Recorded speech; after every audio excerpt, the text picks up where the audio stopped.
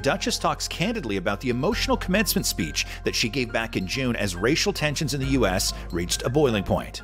I wasn't sure what I could say to you.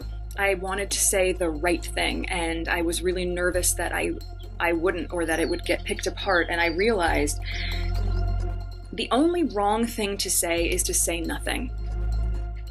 Because George Floyd's life mattered, and Breonna Taylor's life mattered, and Philando Castile's life mattered, and Tamir Rice's life mattered.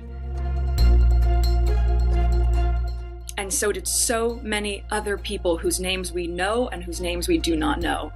I really struggled with what to say, and I didn't sit down and write anything, and I didn't ask anyone for help with how I should word this.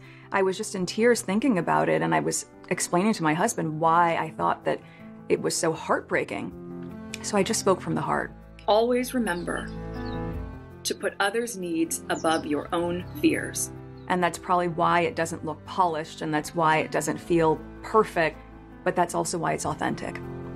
And I think that is the takeaway that I have found, is if you don't listen to all the noise out there and you just focus on living a purpose-driven life, and you focus on